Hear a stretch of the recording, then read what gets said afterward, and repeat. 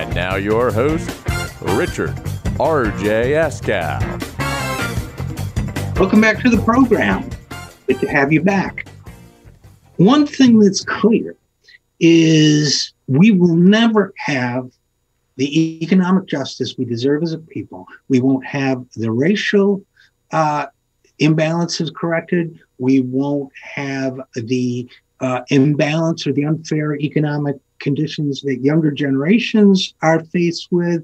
We won't have economic inequality among all groups and all ethnic groups that we see today. We won't have the impoverishment we now see in rural and urban areas both until we have a labor movement strong enough to challenge all these things.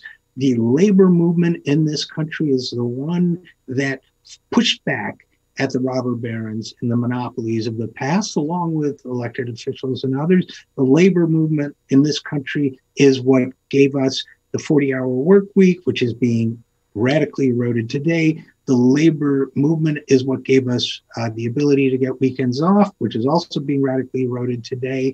We are facing a moment in history where the hard-won rights of workers are being taken away by the gig economy, by financial insecurity, by corporate-friendly laws passed by Congress and by state legislatures.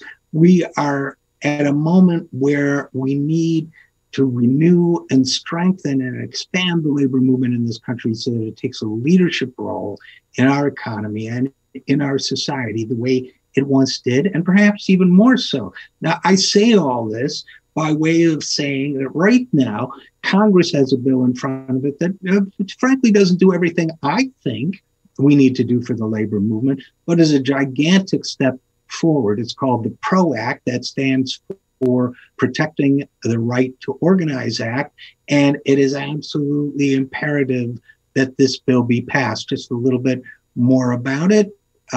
It was introduced by Senators Patty Murray and Jackie Rosen and by Representatives Bobby Scott, Frederica Wilson, Andy Levin, Pramila Jayapal, and Brendan Boyle. It is critically important that this bill be passed as a first step.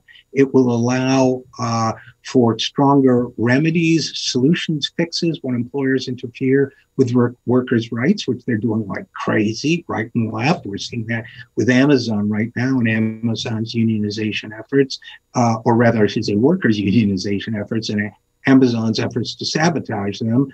It would strengthen workers' rights to join a union and collectively bargain. And it would make sure that the rules that are rigged against workers are undone. The PRO Act absolutely must be passed. So I encourage all of you to contact your senators and representatives and let them know that you want to see this bill passed. I would also, if there's any opportunity in your workplace to organize, please go out there and organize.